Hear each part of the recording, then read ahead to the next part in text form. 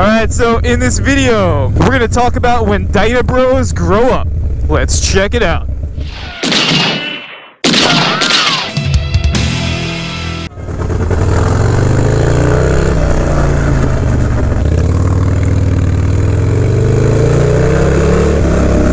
What's going on YouTube? FXDLSBROOKLYN is back in the building.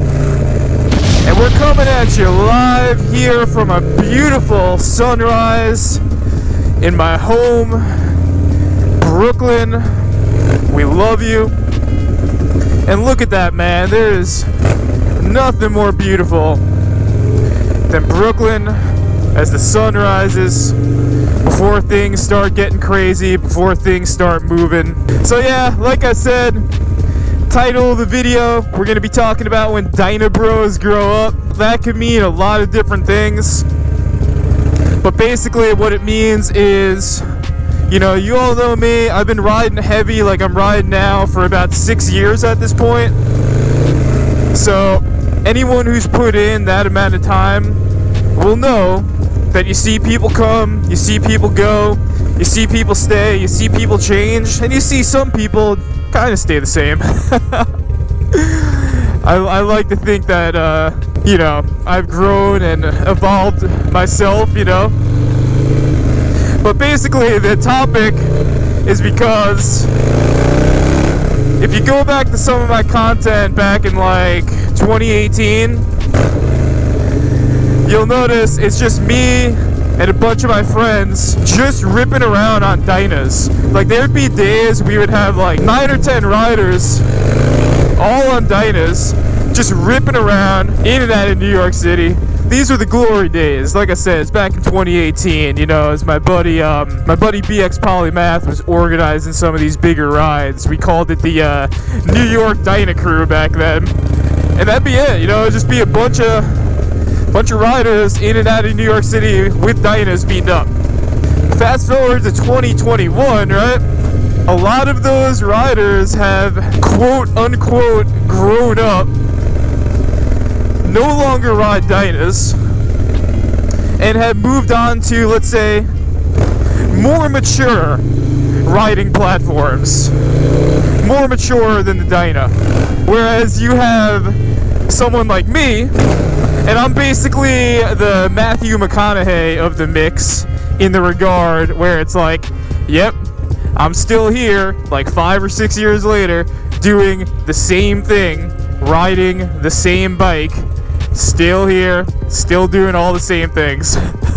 Still on an FXDLS, still on a Lowrider, still on a Dyna. Whereas a lot of my friends have moved on to touring platforms or platforms outside of Harley Davidson. You know, FXDLSBROOKLYN is just still here, still doing the same thing. In fact, maybe I'm even more ingrained to my original riding style because I have an FXR now and another Dyna.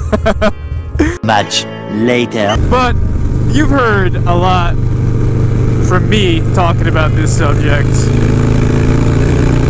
Why don't we put the camera on the crew that I'm with today and hear the story from them? Namely, why did they decide to ditch the Dyna and choose a new journey? Would they ever go back to the Dyna? Of course. Let's hear it from my friends up here. What's their take on their past Dyna bro selves? Let us hear from them.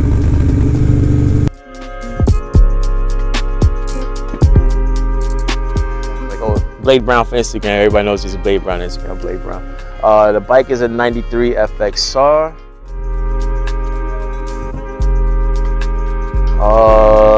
Maybe one day, but I feel like when I brought this bike, like I brought this with the intention of like keeping this forever. Like, this bike's not going anywhere. Like, I want this to be like my shovelhead Austin like machine, you know what I mean, that I got 30 years from now. We tell people how I was riding this in New York City during the pandemic or something, you know what I mean? So I want this forever. One day with the me and the old lady like cruising the country or something, like I might get a bag or like something so she's more comfortable in the back with some bags and we could like travel and stuff. But nah, this is me forever. Like, I don't ever want to give this bike up.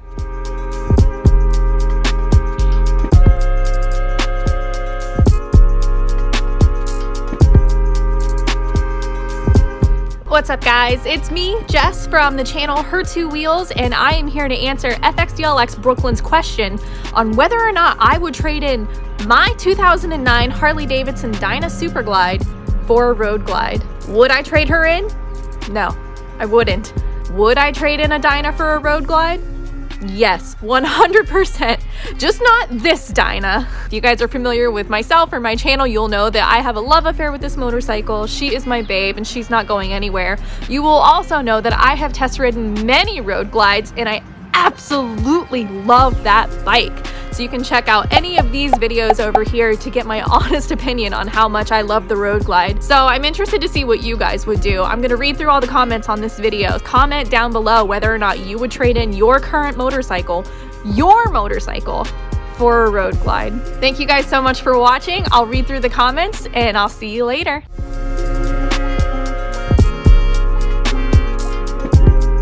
How you doing? I'm good, man. How you? No, how you doing? Oh, how you doing?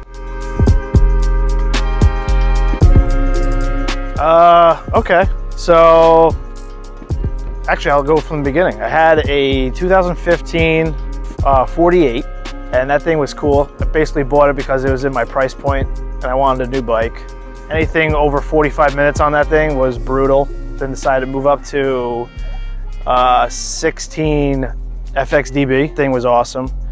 But then my wife wanted to start riding. So we were in the dealership one day and she saw this thing in cherry and she's like, oh, it's pretty. It's like, all right, I guess I'm getting this one. So then we got this one because she wanted to start riding, which was night and day difference. And even though she's not with me all the time, it just rides way better than anything I've had before.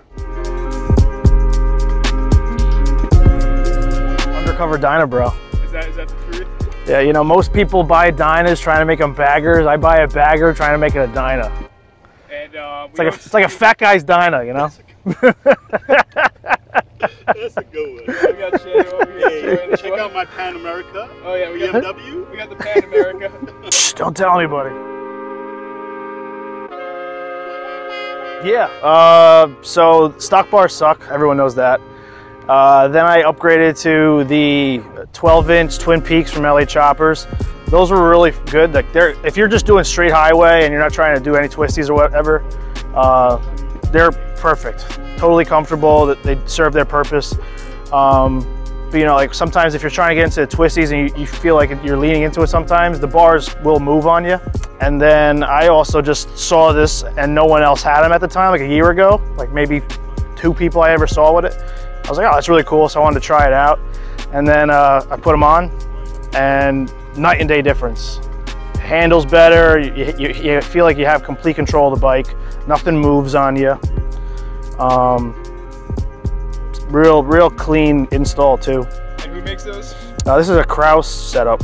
So you have, in order to put this in, you got to take the fascia off and get their mounting plate to push it back. I think it's like 2 1/4 inch. So then you can straight mount the T-bar risers to the pullback plate from Kraus. Yeah, undercover Dyna, bro. Only as a second bike. Have a good one. Armstrong is out. How you doing? How you doing? Boom.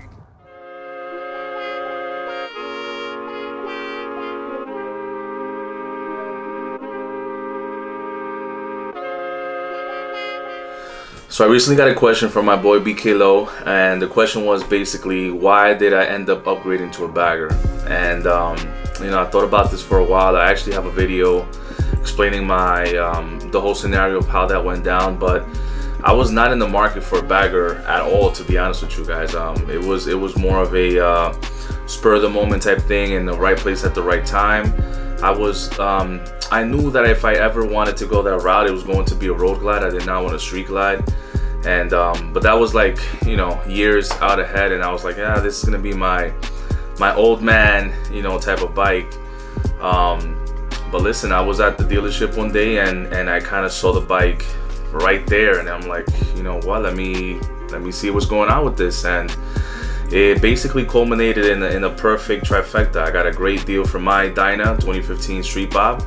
I got a great deal on the bike itself, on the 2018 Road Glide. It was not the special, it was just the standard, basically stock, and basically brand new. It was only 1,000 miles or so, so it wasn't a brand new bike. But at the end of the day, everything just kind of worked out, and it was basically the best decision I've ever made. I haven't looked back ever since. And you know, I think, you know, traditionally speaking, people that upgrade to baggers they're looking for the long ride and, you know, more comfortable ride for longer miles, and, you know, they're at a point in their life where, you know, they can afford it on top of that. But for me, it was just, like I said, a spur of the moment type thing, and it just kind of worked out. So very happy about that.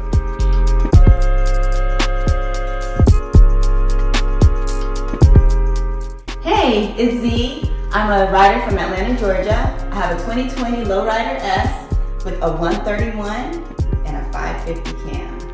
She rides.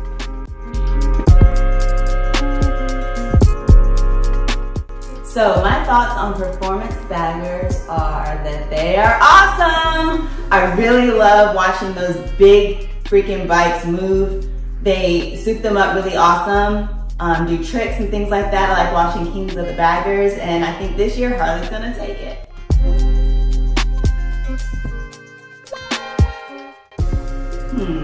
Would I ever move on to a bagger? I think that before I actually moved on to a bagger, because I'm 5'2", guys, I'm like really small, so I would need to do some major changes to the bike to make sure that I could actually sit flat-footed. But I would probably put bags on Cottonmouth just to see if I like the style. That would be the first thing that I did, but in reference to a bigger bike, Road Glide, probably. Check me out on Instagram at Z883, that's ZEE883. And on TikTok, we are Chuck and Z, Chuck A-N-D-Z, and on YouTube, Chuck and Z. Check us out.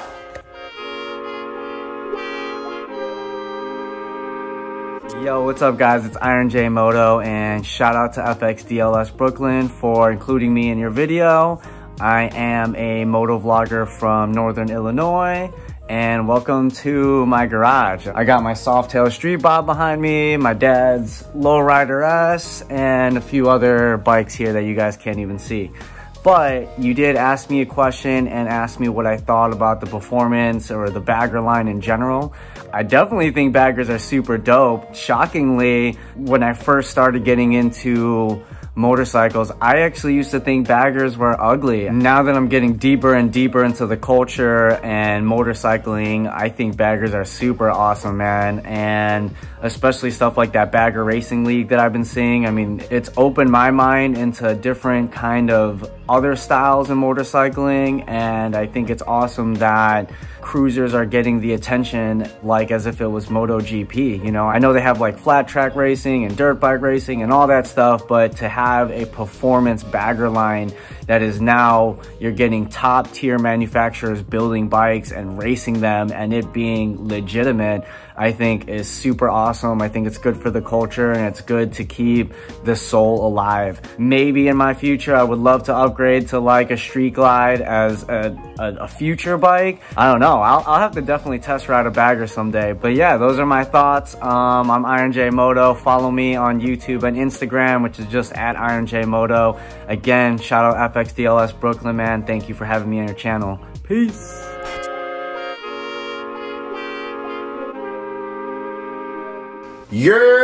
What up? It's your boy Marvel Kid 87. If you're not familiar with my work or my content, I have a 2020 Lowrider S behind me, and next to me I got my 2015 Dyna Lowrider, which I love. Two projects going on at the same time. Dominican dude, originally from New York, now living in dirty Jersey. Now I'm gonna have my 2020 Lowrider S going on 2 years right now. I just recently got this Dyna, I'm gonna say like 5 or 6 months ago. Originally, I wanted a Dyna, and I'm pretty sure you're asking yourself, why do you want a Dyna if you already got a Softail? It's a total different bike. I get that question a lot. Why did you get a Dyna? Why did you get a Dyna when you have a Softail? And it's a lowrider at that. Total different bike, different chassis, different motor, different look. One's dark, one's chrome. They ride differently, they feel differently, they sound differently. So it's the name itself, Lowrider, means nothing when it comes comparing to these both bikes. Another reason why I got the Dyna is because I wanted to build a mini bagger. I originally wanted to go out and buy myself a road glide and build it out into a performance bagger, but recently, my viewers have just found out that I don't want to go down that route because number one, I don't want to spend the money. Number two, I just want to take something that I have, make it really, really special. Being that Dynas are not made anymore, road glides will be made and will continue to be made for a really long time. The Dyna platform is no longer a platform, it's just in the abyss. So if you're able to find yourself a nice clean Dyna, build it out to, you know, the performance and aesthetics and whatever type of bike you want, whatever platform you want, then go ahead and do it. They're amazing bikes. I've had a blast. Nothing but good times on this bike so far in the last 5 or 6 months that I've had it. Coming up on this riding season, I cannot wait to take this bike on a few new adventures, new journeys, and make new memories. Now my thoughts on the performance baggers right now. I don't think it's a phase. I think it's something that's here to stay. I'm a real big fan of it. I love what they're doing right now, especially with King of the Baggers. I thought that was a big opening to a new realm, a new world. Especially you have two companies as well going back at it, which you have Harley Davidson going at it with the street glides and road glides, and you have Indian going at it with mainly challengers, but hopefully we get to see some chieftains this year and this season. But I think it's really cool, and I think it's really cool a lot of people are doing in the streets, the way they're building these bikes out into something that they weren't originally thought out to be. These bikes were, baggers were supposed to be these comfortable rides for you to take these long ass rides, and now they're becoming these beasts of bikes that you're riding like these smaller bikes right here, which is pretty crazy. Now, would I ever move on to a bagger? Yes, hopefully one day when I could financially be stable enough to afford it and have several of my toys ready. I don't want to get rid of my toys to get another toy. Like, my bikes are my bikes, I want to keep them, and I want to keep adding more to the stable instead of getting rid of some. At the moment, I feel like they're too expensive, and if I was to get one, I would probably want one new, and I would want to pick out my color and just pick it out in my way. That's the only reason why I want a new, but they are, I think they're a bit overpriced. And that's the reason why I'm building out my mini bagger on my Dyna, because I'm gonna make it into something that these people are making their baggers into. So you got people making baggers into kind of performance smaller bikes, and yeah, we're kind of crossing paths. We're going the opposite ways, which is pretty crazy. BK Low, thank you so much for having me on this little series that you got going on right now. Huge fan of what you're doing right now. Thank you for having me on. If you guys want to catch my content, check me out, MarvelKid87, Instagram and YouTube. Like I said before, I'm building out my 2020 Lowrider S and my 2015 Dyna Lowrider. Thank you guys for watching. Like always, let the force be with you. Ride safe and enjoy the ride, baby. Peace.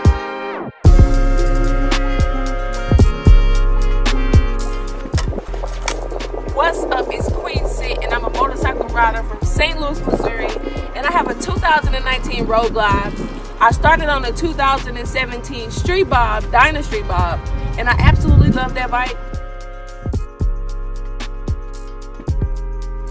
But the bike was just a little too small for me. So I ride every single day. I make YouTube videos. You can find me on Instagram, TikTok, YouTube, all of that. And I ride every single day, any weather, every season. So with the Street Bob, I had to carry a book bag, and it was just too small and such a hassle. So I had to upgrade to the Harley Davidson Road Glide, where I have the bag so I could put groceries in the back. I could put things I need in the back. I got the glove compartment for road trips. I got the music. I got the fairing to protect me on the highway from the wind. It just makes riding so much smoother and so much easier. Would I ever go back to a Dyna Street Bob? Yes, if I stopped riding every day, I definitely would do a Dyna Street Bob. So if you're not an everyday rider, you don't plan on hopping on the highway, a Dyna Street Bob is the #1 bike that I would recommend. It's one of the best looking bikes. Most of my top pictures have been on the Dyna Street Bob. So shout out to the Street Bob, shout out to the Dyna Street Bob, the Dynas. And shout out to the Road Glide because that's what we're rocking with now. Make sure you add, like, subscribe to my YouTube. It's QueenSit. I'm out. Let's go.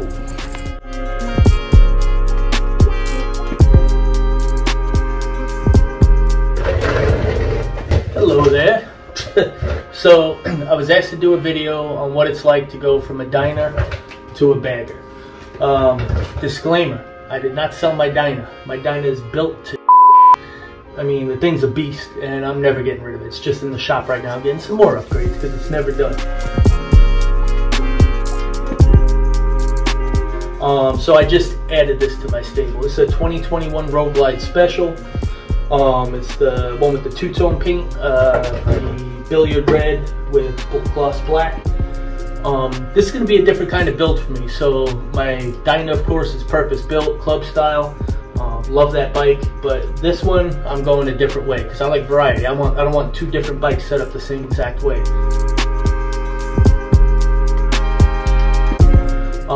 But first and foremost, I got to tell you, I was surprised with how well this bike handles.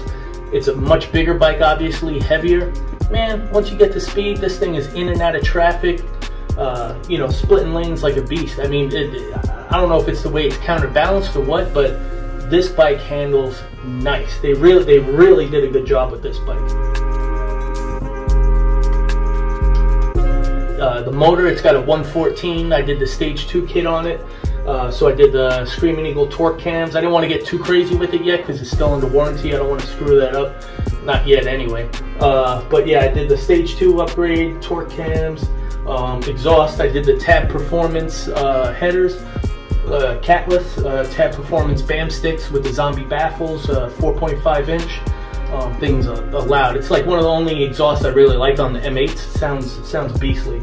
Lucky Dave's not the step up seat, Lucky Dave's Get Lucky seat. So it's just like the regular Lucky Dave seat, except it's wider for the passenger and has way more cushion. So it looks the same, it's just a lot bigger in the rear for the passenger. I did the Fox suspension, rear suspension with the remote reservoirs. Really nice suspension. I did Legends on my Dyna. Figured this one I'll try something different, so I went with Fox. So far so good. I got the original Garage Moto floorboards and foot controls, purpose built, shift linkage, of course, factory 47 16-inch apes. Yeah, I know apes, but you know, like I said, I like variety. I don't want two bikes set up the exact same way. Then what the hell? I might as well just sell one of them. So I'm setting it up different. It's gonna be a different type of build.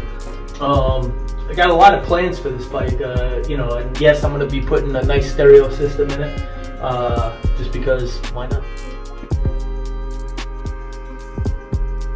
Yeah, this thing is powerful. I mean, my Dyna has a built, and I mean built 110 in it. Man, and it's a monster. But this thing, just with the stage 2 upgrade on the 114, this thing's got balls. I'll tell you, I would be surprised if it doesn't keep up with the Dyna. I mean, it really has a lot of torque. You know, just. You could immediate throttle response. It's crazy, but I like it, man. So far, so good. We'll see once I get my Dyna back which one I'll ride more this season. So stay tuned. But as of right now, I'm really impressed with this bike.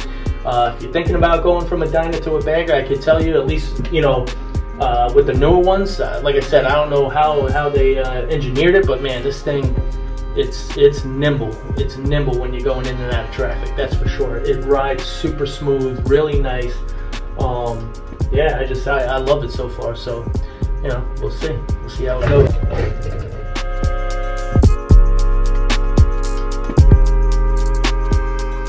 My name is Connor and I ran a 2017 Dyna FXDB Street Bob. That was my very first motorcycle. And we grew up and we progressed with that bike fairly quickly. We rode it for about 2.5, 3 years, and then shortly after we bumped up to this. Initially, I was not a fan of the new M8 Softails. I thought they looked extremely ugly. I was a Dyna bro through and through. I loved my Dyna, but the maintenance on that thing near the end was a little finicky. And then fast forward, the new M8s dropped, and it was an interesting time for Dyna people because everyone was just shocked that they went away. And even myself, I thought they were extremely ugly. I was not a fan of them at all. I did like the Fat Bob because it was the ugliest, but somehow it was looked nice as well. We went ahead and test rode them. They rode fairly nice. They rode a lot better than I had expected, and right out the gate I did. And my first choice was the Fat Bob. That was the one that I liked the most out of all the lineups. And we went to go ride and we test rode the Fat Bob first, and it rode really nice, but with the front tire being a little bit wider as it was, I wasn't a fan of how it handled in the turns, me personally. And then I rode a Lowrider the dealership in New Braunfels had. They had T-bars, the whole nine. It was pretty much set up like my Street Bob. And hot dog, that, I fell in love. 2019 FXR Lowrider, but we've done some modifications to it for the track. We have FXFBS tins running on it, and we've done a couple different things to the overall chassis. We ended up shaving the frame so that way we could fit a 14.5-inch monoshock from Russ Wernemont. You do have to do that, otherwise it won't allow the swing arm to drop. And then it has it sitting pretty proper, but we did tie in a little bit of Dyna parts here in the front end. We have a set of Dyna Lowrider S tubes, and put us 2 inches over what the stock M8 4 tubes are. The stock M8 4 tubes come at 23.5, the Dyna come in at 25.5. Since transitioning to the newer M8, I have loved it. This new motor is 10 out of 10, would recommend unless you were one of the first ones to get the baggers. You had the sumping, not a fan, but the 2019s and on, can't complain, I love it. We have 35,000 miles on the bike. We started tracking around 34,000, and we put it through its paces that we've run all the way to California as soon as we got it. We ran to Colorado and back. I can't stop saying enough great things about the M8 setup, with the exception of that the Lowrider, which has been discontinued, it went from 2018 to 2020, that now the FXLR is obsolete. They only have the FXDB, which is the Street Bob. They have the FXLRS, which is the Lowrider fancier version of this one. That it did not come with dual front disc, which is a major upset. It was kind of it was a major disappointment, but I did like the overall bike enough to pick it up.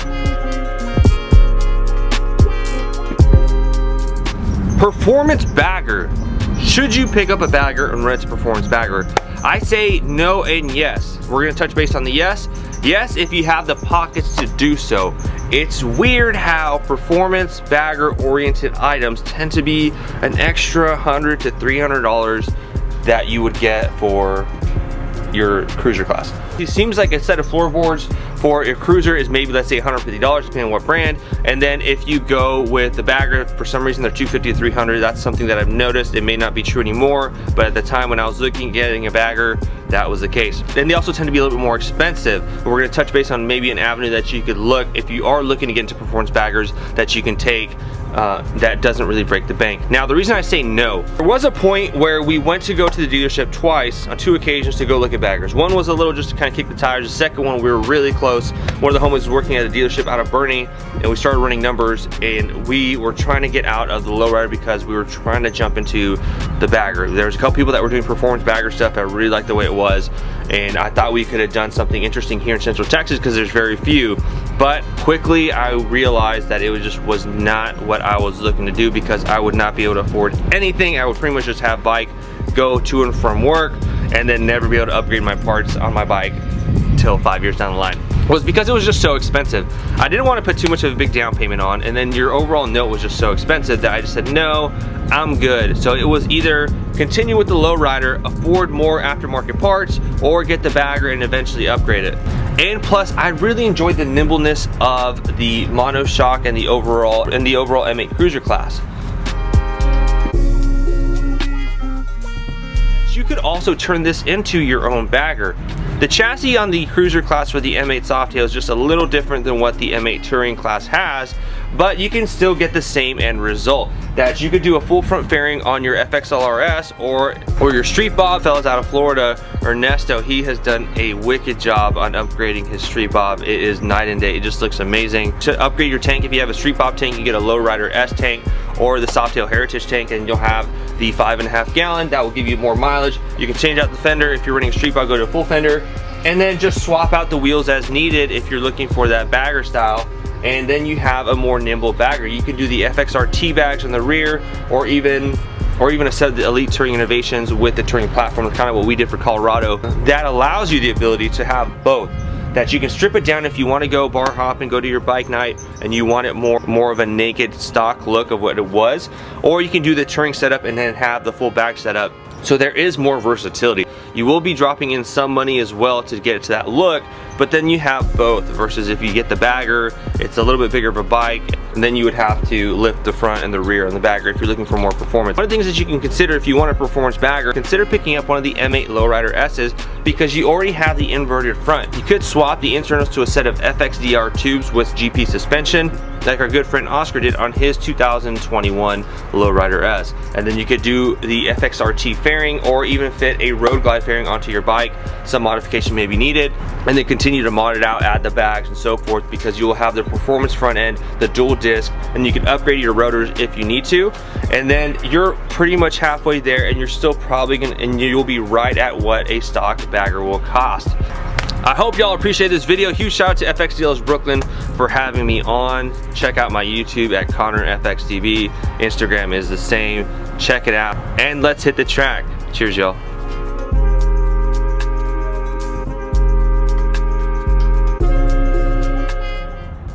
What's up, guys? Yuke's here. I ride a Dyna Street Bob.